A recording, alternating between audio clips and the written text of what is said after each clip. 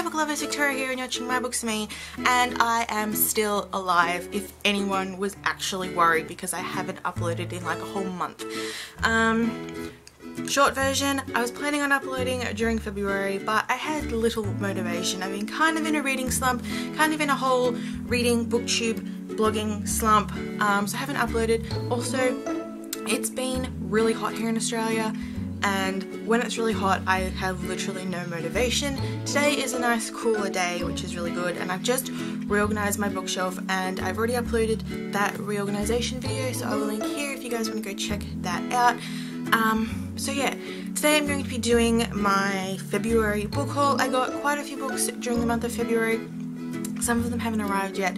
I had to buy some books obviously for university, which I'm starting, depending when this goes up, the start of March is when I'm starting my 2 university classes for this semester. And the rest of the books I got are just really cheap books that I found and that sound really interesting, so let's get into it. So the first 3 books I got this month were kindly sent to me by publishers. The first book was sent to me by HarperCollins Australia, and that is The Siren by Kira Cass. This is Kira's, well, it was her debut novel that was only released as an ebook form, and then she released the selection series. So since then she has rewritten this book and HarperCollins has released it, and it came out at the end of January. I haven't read it yet. I'm planning on reading it soon, but like I said, I've been in a bit of a reading slump, but I'm very keen to see if I will like this. I love the selection series and I want to see if I enjoy Kira Cass's writing in another in another book, in another series, and just see if, I actually do like her work. It's not just that one series. But this one is about obviously a siren, and sirens live in the ocean, by the ocean. Anyway, they lure, from what I can remember, they lure sailors into the watery grave, but she ends up falling in love with a guy, and it is dangerous to both be with him and not be with him. So yeah, that's all I really know about this one, and I'm very keen to read it, so hopefully I get to it soon. The next book was kindly sent to me by Hachette Australia, and that is Book of Lies by Terry. This one is coming out in March. It might already be out, I'm not quite sure. There's dates everywhere about when this is meant to be coming out, but from what I can remember, it comes out in March, and this is a witchy read about these 2 twins, Quinn and Piper, but they've never met, and that is because they are part of a coven where an ancient prophecy said that twins will be born into this family, and they'll both be very powerful, and they'll be so powerful that one will have to kill the other. One is good, one is evil, kind of thing. And that's all I really know. One twin can command the darkness, the other could hold the key to breaking the curse. So I don't really know too much more about this one. I don't really want to know too much more about it. I'm very keen to get into this one at some point. Hopefully maybe during March. I don't really know. But it's very intriguing and I really love the cover. Finally, the last book that I got from a publisher was also kindly sent to me by Hachette Australia, and that is a finished copy of The Last Sword by Victoria Aveyard. I was not expecting to get a finished copy. I had previously gotten a uncorrected proof from Hachette, so I wasn't really expecting it, although in hindsight, when I think about it now, I probably could have been expecting it, because I have, publishers usually do send finished copies to reviewers where they have sent an uncorrected proof. But anyway, it is so pretty and beautiful, and I love this book so much. I highly recommend going picking it up. I gave it 5 out of 5 stars. I was planning on filming a review video for this, but I never got around to it, so I will link below to my written review of this one. I highly recommend it if you love Red Queen. This book is part of the reason why I was in a reading slump this month, which I'll talk about more in my wrap-up. So now moving on to other books that I got this month. The next book I got is Don't Look Back by S.B. Hayes. I don't really know too much about this one.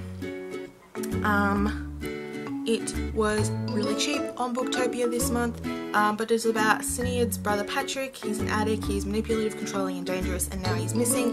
Sinead doesn't want to play Patrick's games. She wants to walk away, but she can't. The search for him leads her to a remote mansion and to James, a boy looking for his own answers.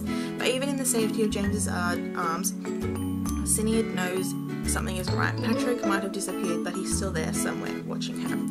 so it just sounded like a really cool psychological book. I'm really into them at the moment, so I want to read more, and this one sounds like a really interesting one. Don't really know too much more about it, haven't really heard anything about it, but keen to give it a go. Next book I picked up was Signs Point to Yes by Sandy Hall. Sandy Hall is the author of A Little Something Different, which I read last year and I really enjoyed it, and when I heard this was coming out I was keen for it, but I hadn't picked it up yet. Saw it in Big W for like $11, so I picked it up. Haven't read it yet, although my mum has actually read this and she really enjoyed it, so I don't know if that's a good or a bad thing if I'm going to enjoy it. But anyway, I don't really know too much about what this is about, but I really enjoyed A Little Something Different. It's not told in the same style where it's all different perspectives apart from the two main characters.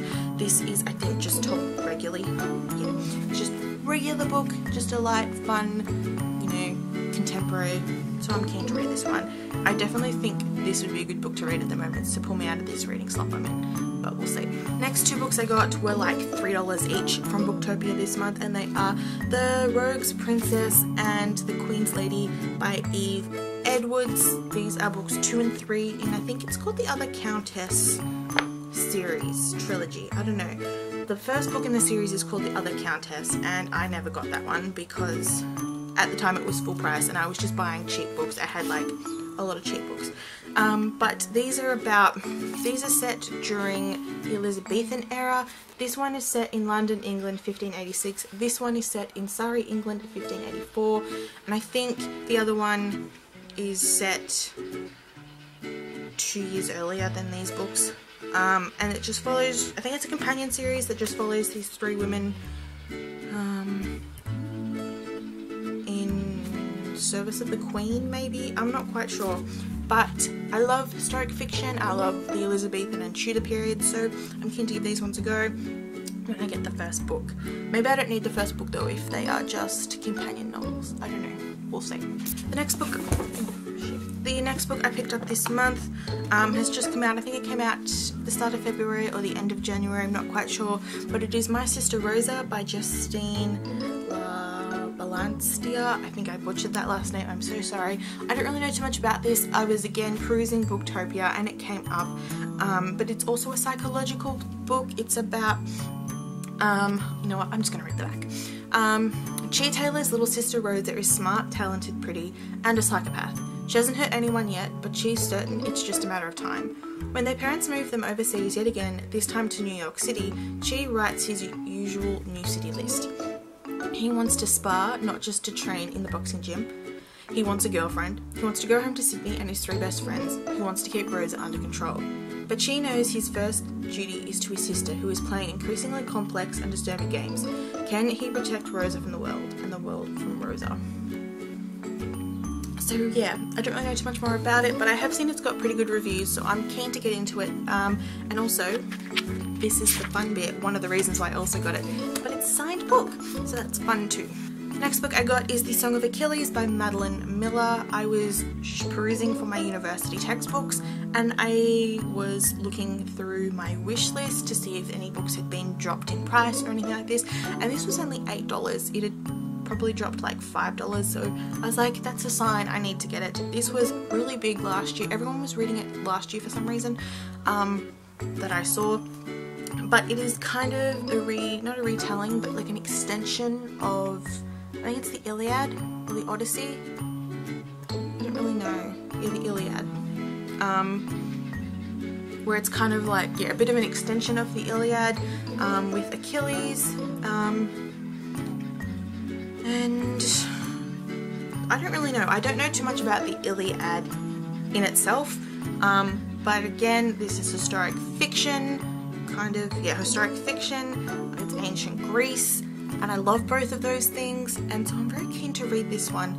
And like I said, a lot of people were highly praising it last year, and so yeah, very keen for this one. Next book I got, I was so shocked to see it was only $4.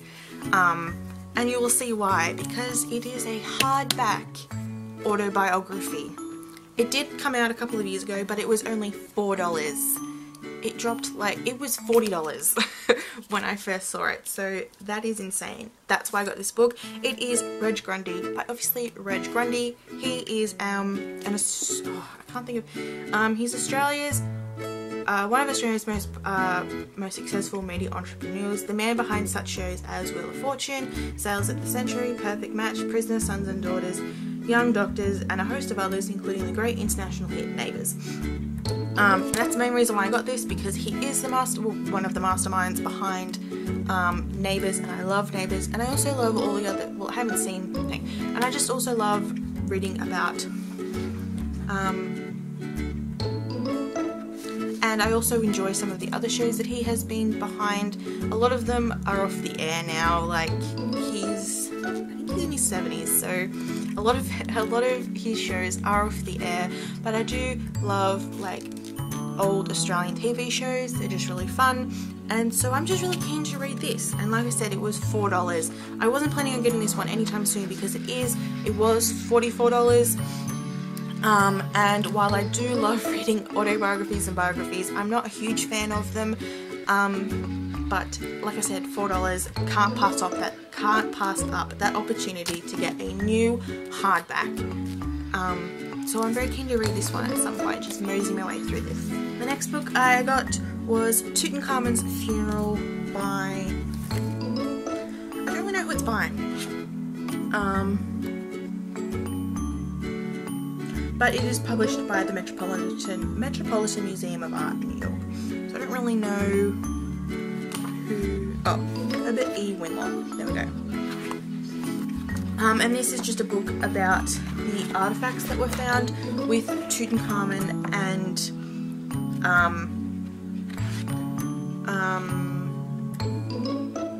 a small cache of materials that had been discovered in 1907, which have been linked to Tutankhamun's burial process. And it's just, yeah, really just about his burial, his funeral, and how that would have taken place.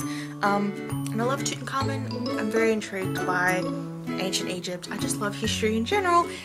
So this was, again, it was a reduced book, and it's just a really beautifully designed book, and I can't wait to just make my way through this one. Finally, the last book that I got this month that has arrived by the time I'm filming this is Jane Eyre by Charlotte Bronte, and I just bent the pages, which I'm so annoyed. But this is one of the books I need to read for one of my uni classes, and I'm going to talk about these more probably next week. Hopefully all my books will have arrived by then. I'm going to be doing a university reads video, but one of the classes I am taking is the English novel From Austen to Lawrence, which is just looking at English, like classic English novels over like a century period, I think it is, and this is one of them. I haven't read any of the books I have to do for that class, and I've only heard of 2 of them, and this is one of them. So I'm very keen to read this one. This is like this will be the third one I have to read, so I don't have to read it till the end of March, early April. And I'm very excited. I still don't really know what Jane Eyre is about, so I'm so glad I'm going to be finally able to read it and have really sort of motivation to read it, not just I'll get to it one day and probably never read it. The fact that I have to read these classics for university is just a bit more of a drive and a push to get them read. So these are all the books that I got in February. I'm pleased with all of them. Like I said, most of them were discounted books, others were uni books, so they were necessity buys, and hopefully I will get around to reading them in the coming months. So that is it for today's video. I hope you guys enjoyed. It's so nice to be back, and I will see you tomorrow with my wrap up and TBR. I didn't read much during February, so it's going to be a very quick video, so I'll see you guys then. Bye.